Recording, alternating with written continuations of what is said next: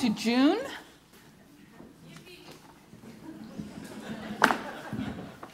And our new series, In the Spirit of Creativity, our book of the month, and indeed even our book of the month for July too, because it's a lot of pages in little type, is A New Design for Living by Ernest Holmes and Willis Kinnear.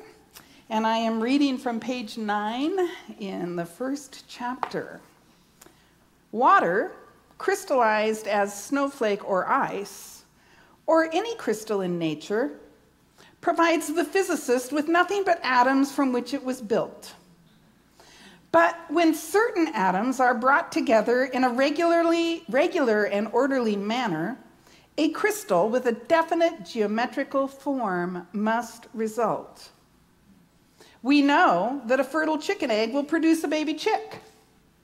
We know that two tiny cells comprised of atoms which are joined together within it will grow into thousands of cells, and in the process of growing, some will become bone, others flesh, others feathers.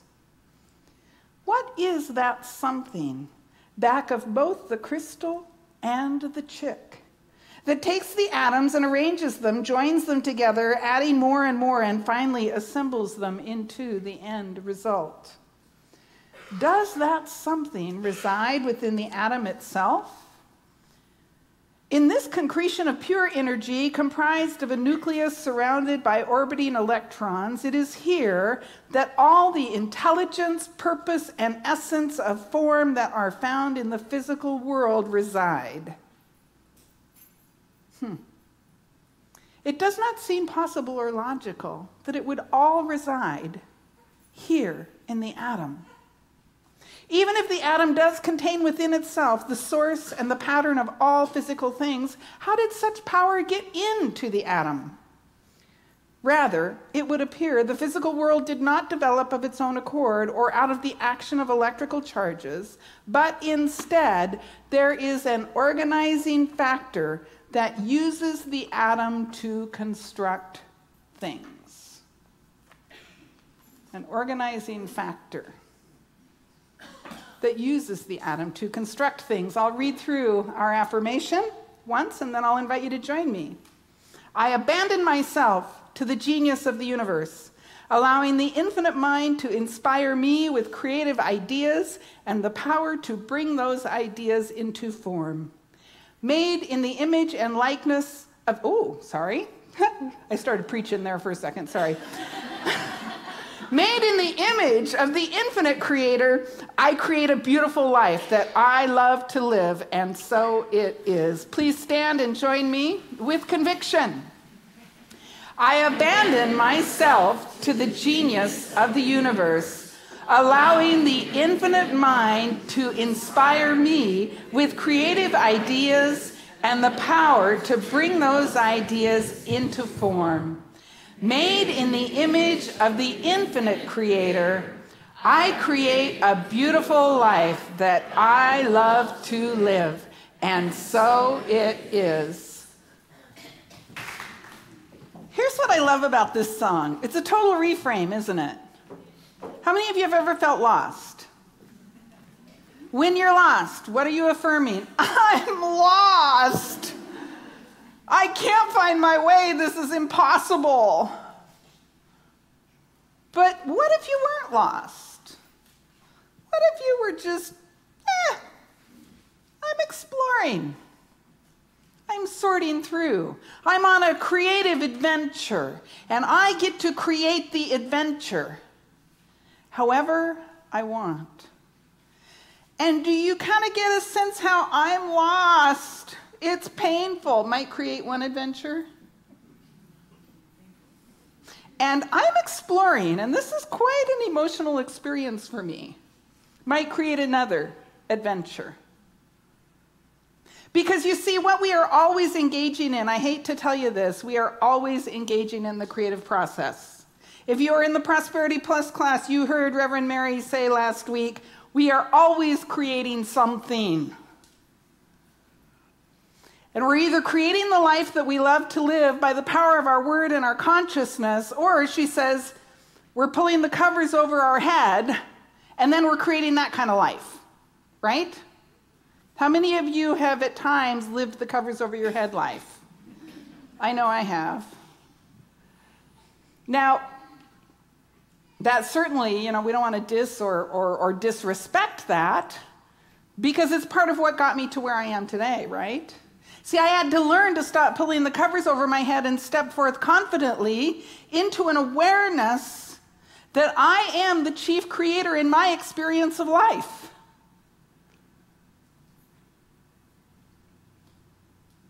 I guess that's really the end of the message. Let's go get some lunch. I mean, honest to be, you guys, if we could get that,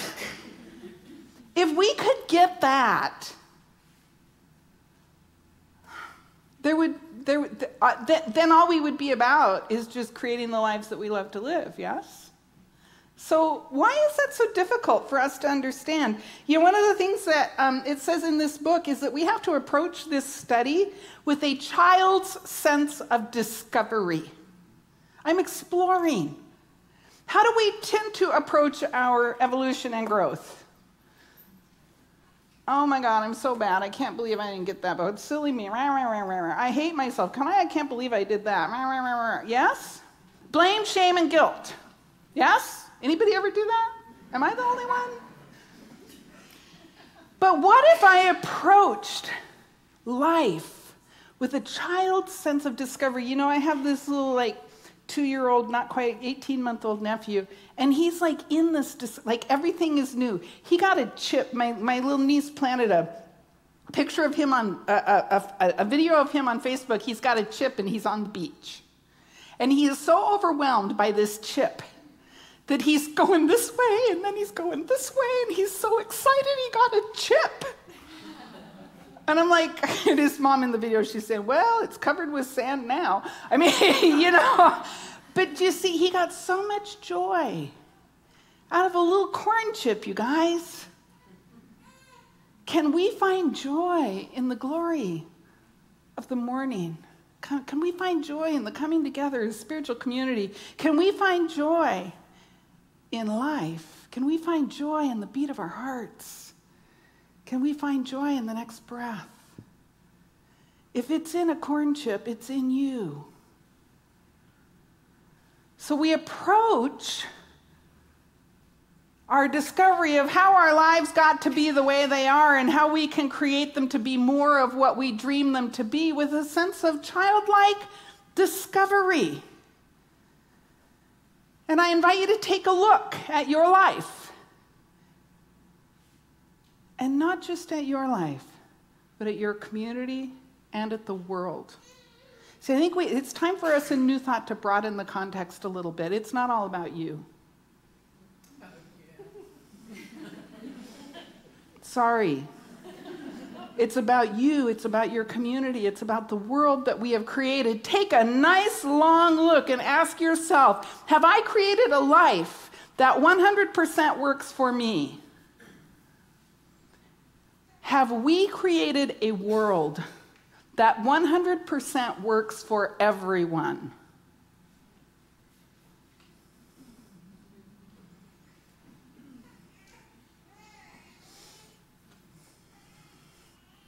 It is in our power to do that.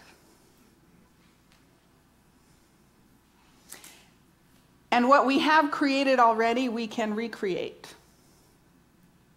I had a very interesting experience with my dictionary this morning. I was kind of writing, what we have created, we can recreate. And I went, recreate? Wait a minute, that's recreation. And I pulled out my dictionary and I looked up recreation. And do you know that recreation is an activity that we enjoy in our free time?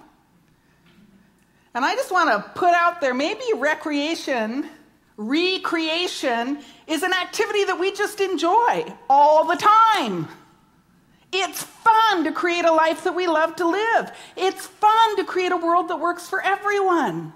We are creating joy. We're creating aliveness. We are creating peace. We are creating all that is required for everyone to have every need fulfilled and beyond. And it's recreation. It's fun. It's not hard work. It's coming together as individuals who know who and whose they are, to work together to create something new. And so really what we're doing this morning is we are going all the way back to the basics. This is like New Thought 101. The creative process. How does it work? What is the creative process? The first thing to think about is what's behind the atom. What is the intelligence or the power that tells an atom how to organize itself? This power is what we often use the word God for. But you know, God is just a shorthand little word, and in 2 weeks we're going to talk in detail about exactly what is God and how does what we believe about God dictate our experience of God. So look forward to that. But in the meantime, just know that the word God is this little shorthand word that we use for the infinite substance, for the creative power that brings that substance into form, and the form. In other words, God is all there is. You hear me say that all the time. It's the podium, it's the Marla, it's the rug, it's the floor on which I stand, it's you, it's the walls of the building, it's the trees and plants. That substance that we call God is the essence and the form and the shape of all things. And behind what we see here in the realm of form, there is an infinite substance. That what we see in form came from. There is a source and a pattern, a substance that becomes the chair, a substance that becomes the podium, a substance that becomes me, and this substance is that which is eternal. The invisible, the unseen substance is the thing that's forever. What we see here is what's temporary. And what we see here will return to that substance, ultimately. But it's all one thing. You see, the substance is energy. This is form. The substance is energy. This is form. And Einstein told us energy and matter are what? The same thing. It's the same thing. The substance becomes form, and the form becomes substance, and it's all one thing that we call God. Now, in between the substance becoming the form, something has to say yes to the substance taking that particular form. Something has to say yes to the atoms organizing as the chick and the egg. Yes? This is your little midterm check. What is the thing that says yes? The law. And the law, it's capital L-A-W, and it's just a human word that we use to describe that which says yes to the substance taking a particular form.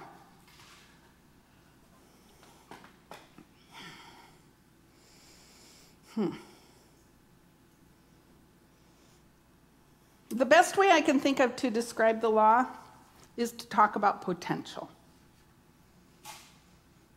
Potential. What is the potential inside of an acorn?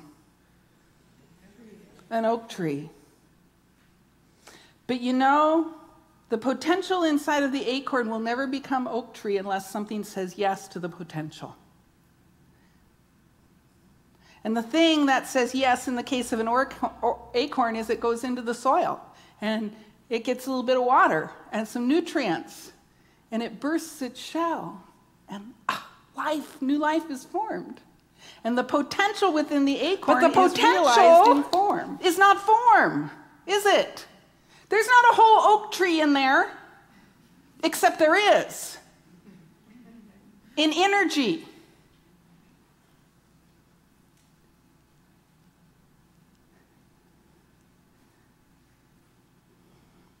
I was down at Ocean Shores this last week, and I grew up. Part of my childhood was in the Hoquiam area, and I was reflecting a lot on my childhood. And I was remembering my dad's oak desk. It was an old teacher's desk, you know the kind I mean? and he taught at Hoquiam High School. And when they closed the old high school and opened the new school, they got rid of all the old oak teacher desks, and my dad brought one of them home, and it was beautiful. It was so lovely, and it was huge. It was so big. I mean, they really thought teachers needed big desks in those days. And my dad would sit at this desk, and I would watch him work, and I'd like to sit at his desk and kind of play with his stuff. And for some reason, that desk meant something to me. Yes? And so, as I was thinking about the oak tree, that desk was an oak tree once. What? The potential for the desk is in the oak tree.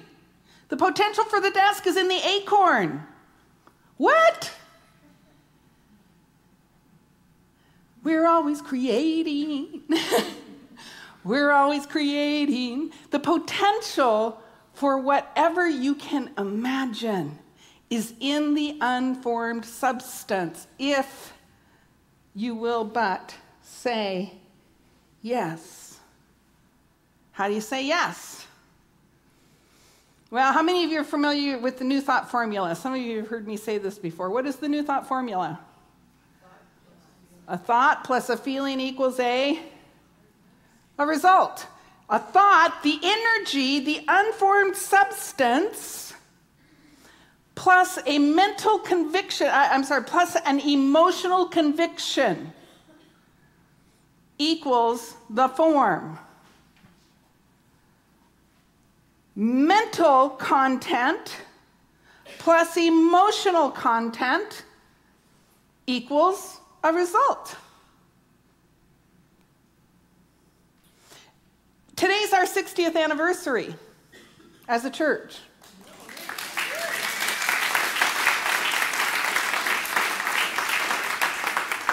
Now, we count that anniversary, it's a little nebulous, because we sort of kind of had a study group that started 60 and a half years ago, and then we didn't call our first minister until January, 6 months from now, but this is when we count from the time that we started actually meeting in a formal setting and having services, 60 years ago this month.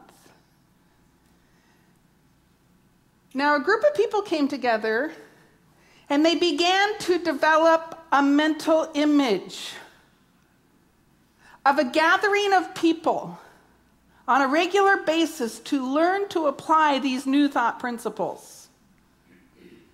63 years ago, somewhere around there. And they put emotional content into it. They saw this image with passion and with commitment. And they said, we are going to plant a church where people can come and enjoy fellowship and community and great music, where they can learn new thought principles and apply those in their lives. And they held fast to the vision. In fact, they were so committed to the vision that about a year later, 23 of these people contributed $2,500 apiece to buy this property that our building is on. Now, I want to tell you, in 1961, how much was $2,500?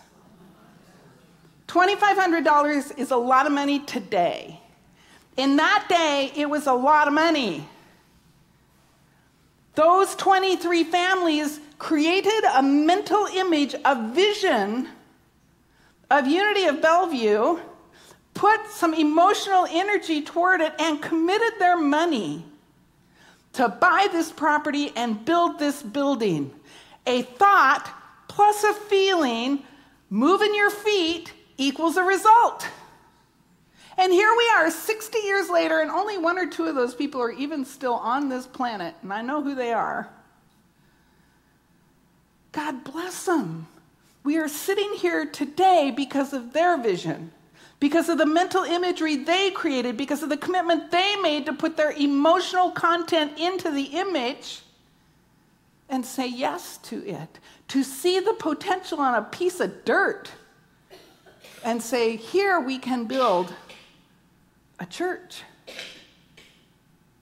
Here we can create something. And every week we recreate that something. Every single week We look at the potential for music, for message, for people, for guests, for you. Every week, for 60 years, we have been recreating that vision and saying yes to it and putting our emotional and mental content into it. And look, I'm feeling blessed. How about you?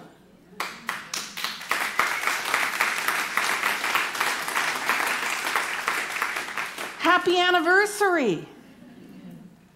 And let us not forget to honor those who, when this was dirt, when nothing was here, had the vision to see this building and had the vision to see you sitting here 60 years later. Oh, I'm lost. I can't possibly do anything. My poor life. I'll never get it together. Are you kidding me?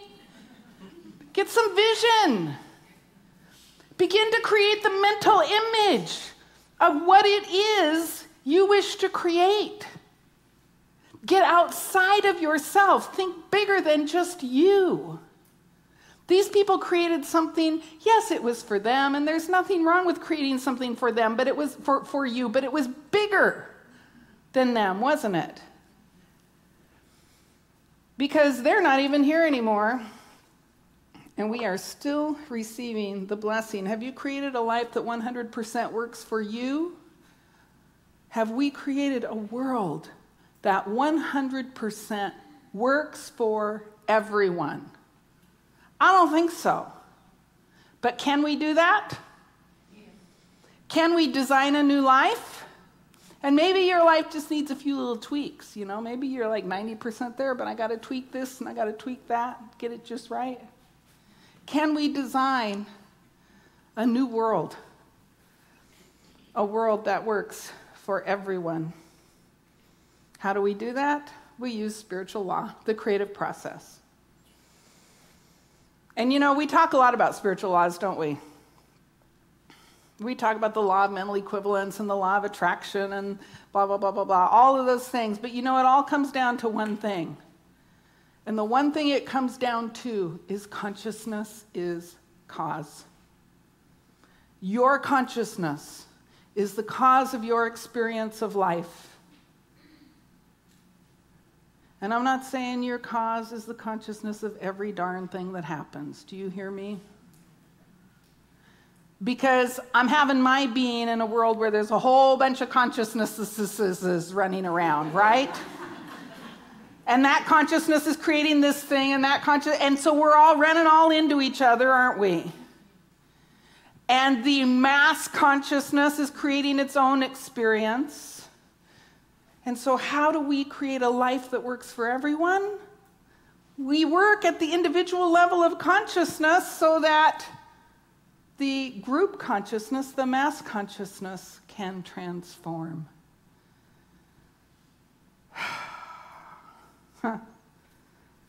Thoughts are things.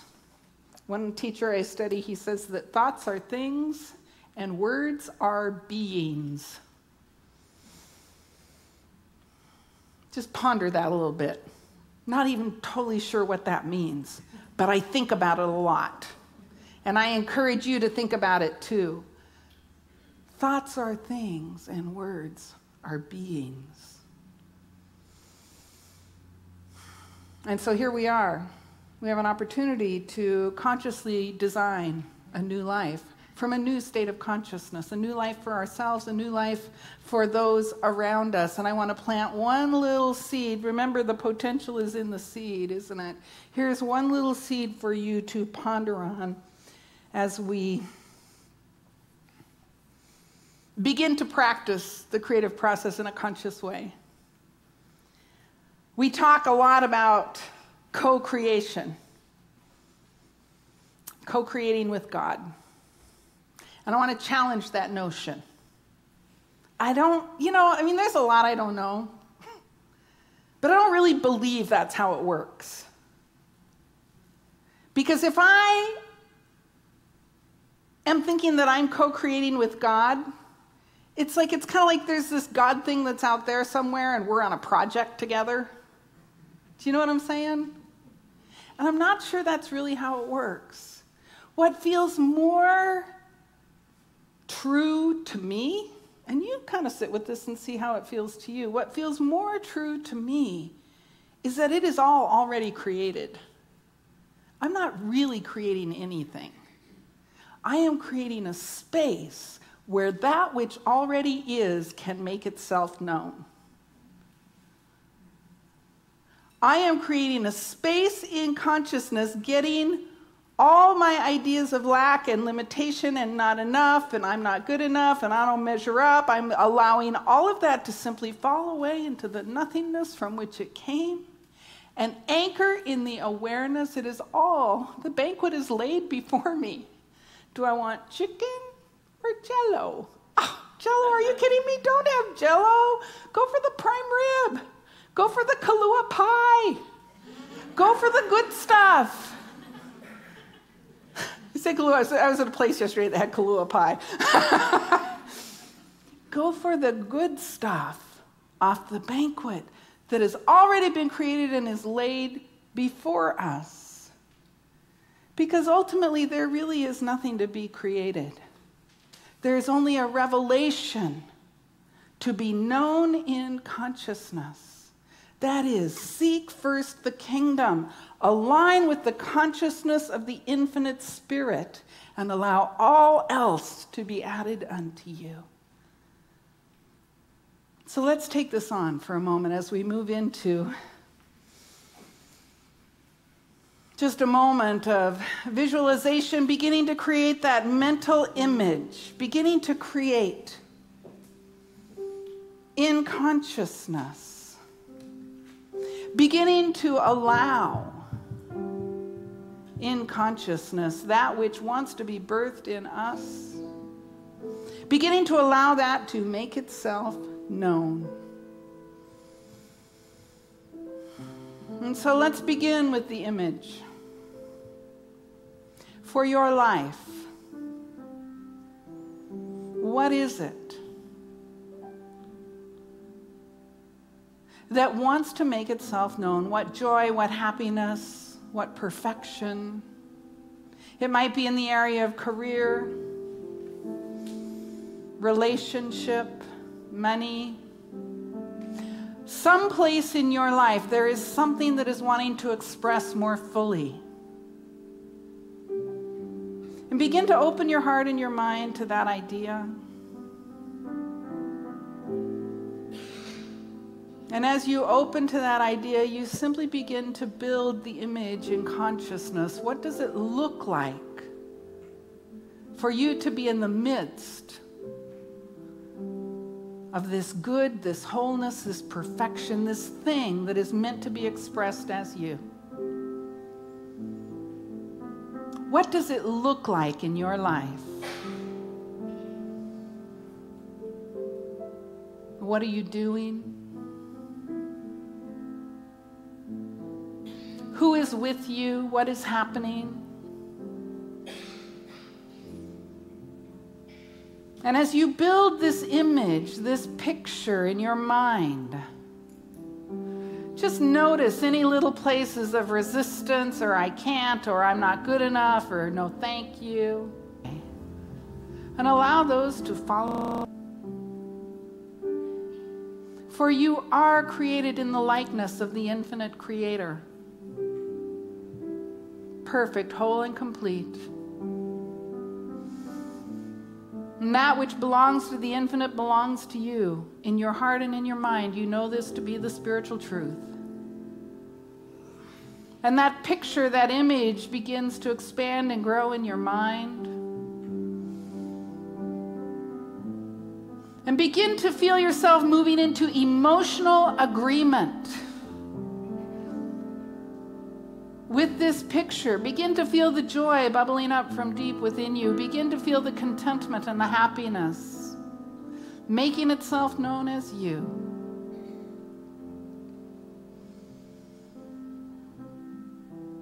Simply aligning with the feeling of it.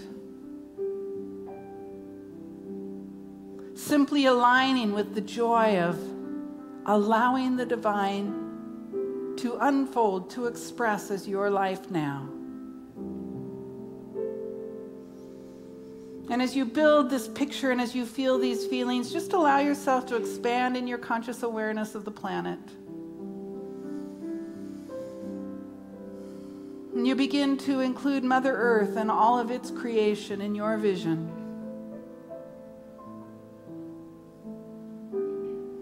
You open your heart and your mind more fully than you ever have before to all people, to all creatures, to all expressions of the divine. And you see and you know and you feel the highest good for everyone in this moment. And that image, that picture begins to unfold in your mind, and you move into emotional agreement with it. You feel and you know, this is life. This is love. This is power. This is grace. This is the beingness of the infinite expressing so perfectly and so divinely, and you simply become the yes. You simply say yes. And as you say yes, the universal mind says yes, and all of the atoms begin to reform and reorganize to bring about the birth of something new. And you simply walk in happy anticipation of this good. And so knowing that as it is spoken, it is done, I simply release this word, and I close this message with a grateful, grateful heart. And so it is. Amen.